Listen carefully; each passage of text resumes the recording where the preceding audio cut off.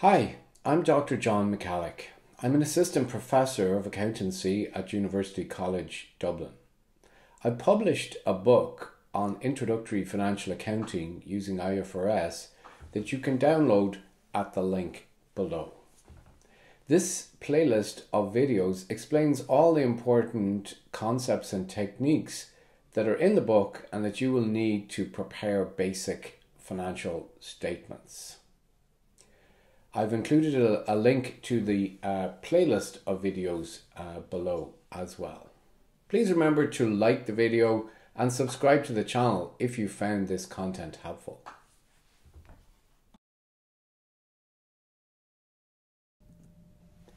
Okay, so leverage. What is leverage? Well, leverage is the amount the firm has borrowed relative to the amount of finance provided by the owners of the firm. Now, remembering back to the first section of this module, the amount of finance contributed by the owners is summed up in the equity section of the balance sheet or statement of financial position. So we can get at this information by taking total equity.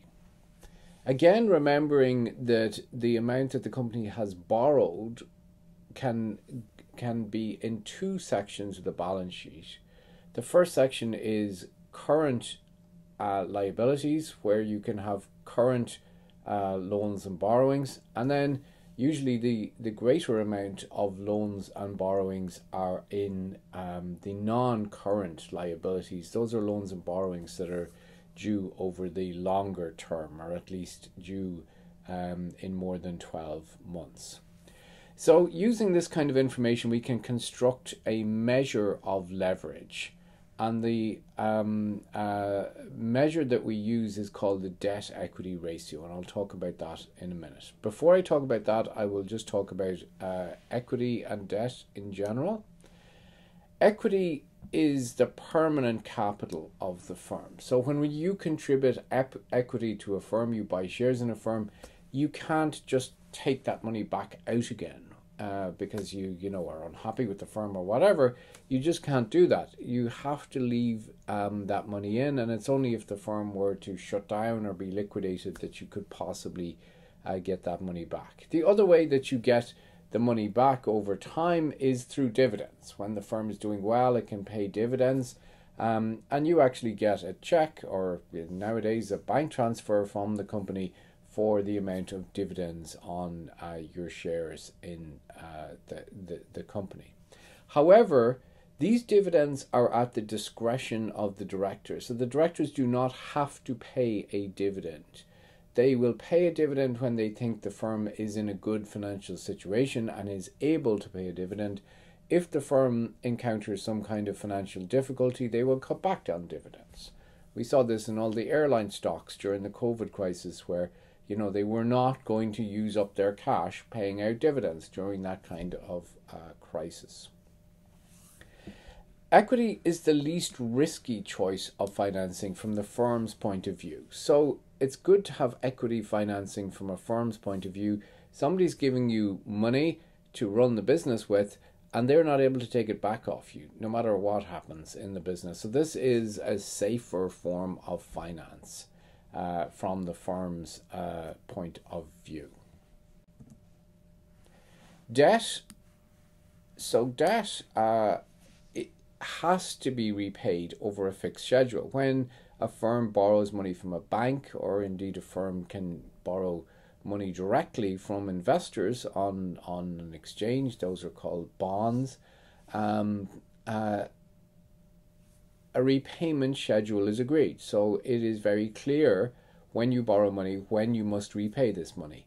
Well, there can be more complex type of arrangements, but in general, you say you're going to repay it over 5 years, or you're going to pay interest on it over 5 years and then repay the capital at the end of the 5 years, or whatever.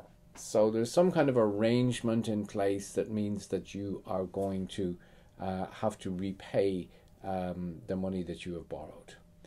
Interest payments have to be met. They are a legal obligation. You've borrowed money. You say that you can repay the money plus interest. You have to make these repayments. If you do not make these repayments, then the lender generally has the right to, put your company into receivership or liquidation, or possibly you could apply for examinership.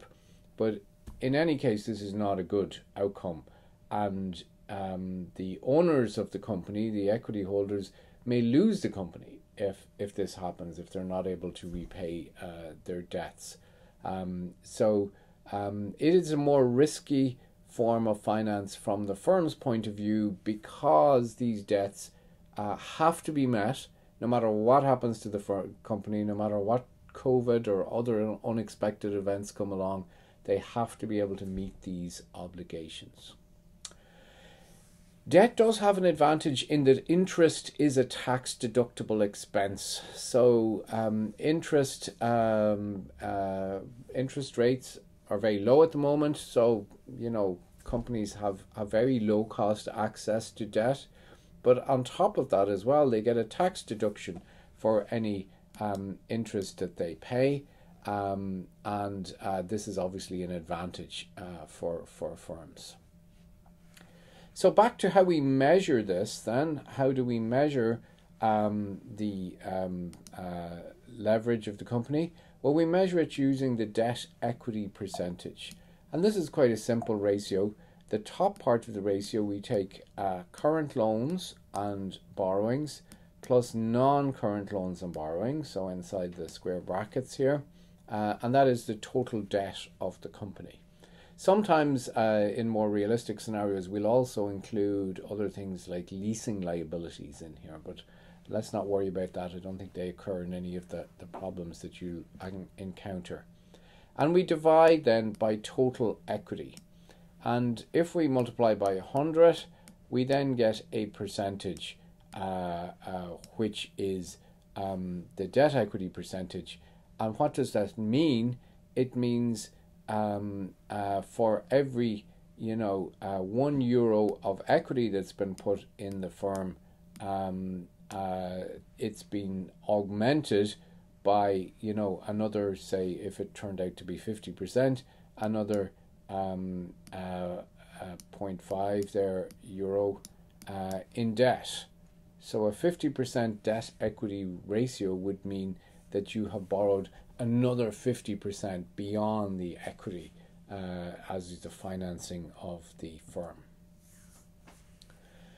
When we analyze equity, our main concern is, can the firm afford the interest payments, and indeed, for the capital payments as well? Can it pay the debt back over time, over the agreed time? And we also use this this measure called the interest cover ratio, and that takes the profit before finance costs divided by finance costs, and it gives you an answer in times. So it tells you that your profits are, say, 5 or 6 times interest, which means your profits would have to fall a lot before you wouldn't be able to meet those interest payments. Why might people want to use debt?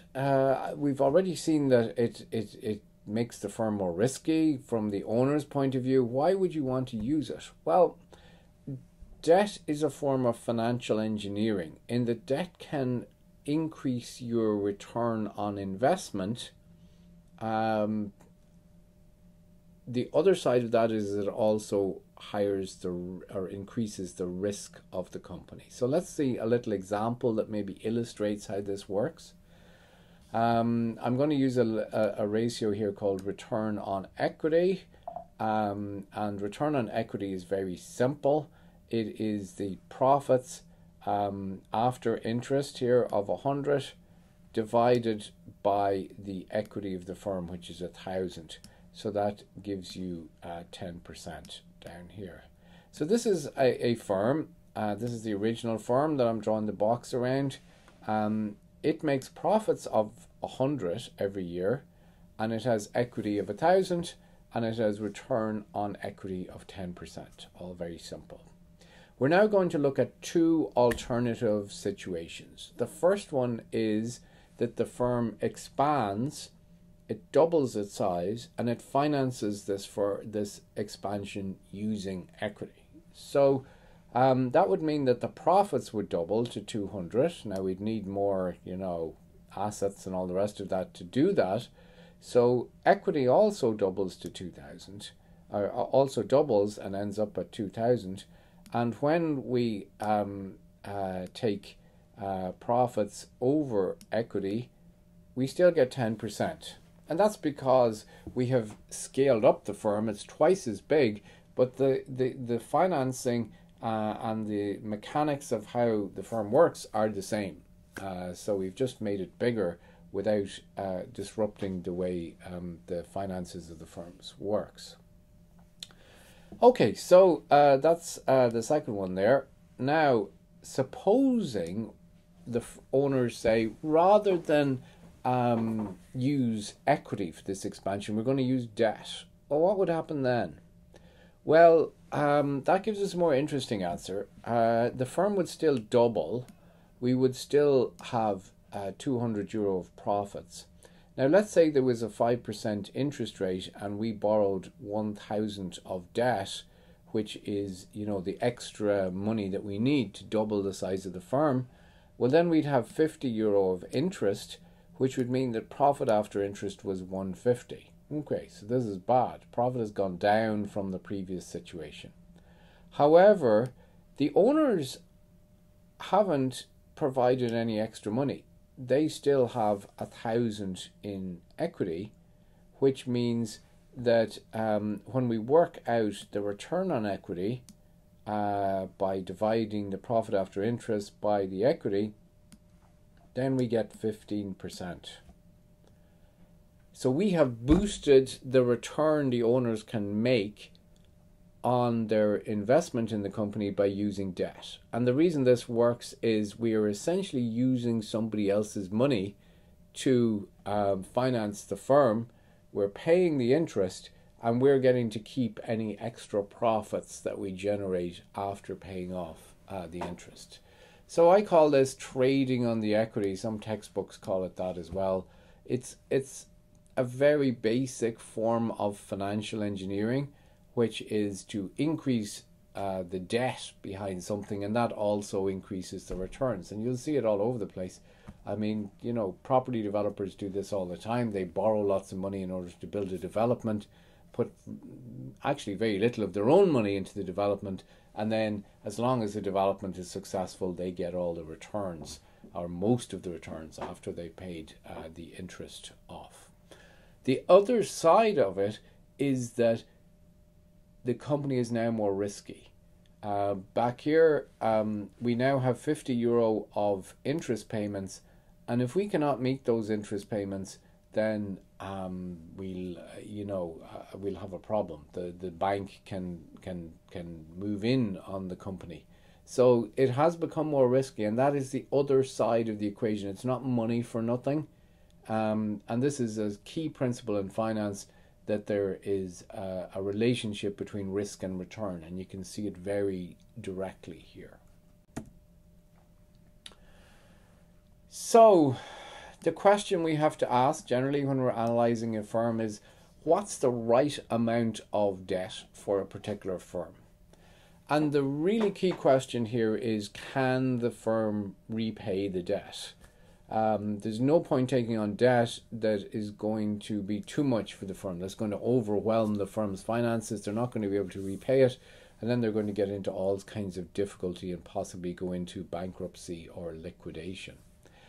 So the key factors are the stability of profits and cash flow. If a firm is going to take on a lot of debt, it should have a stable a stable history of profits and cash flow. You should be able to see in the past that every year it's able to generate so much profits and cash flow, that it's not one of these firms that's has a good year and then a really horrible year and another good year and a horrible year. That there's a stability to the firm's finances that will enable it to repay the debt. And I guess related to that is the riskiness of the business. So what kind of business are we in?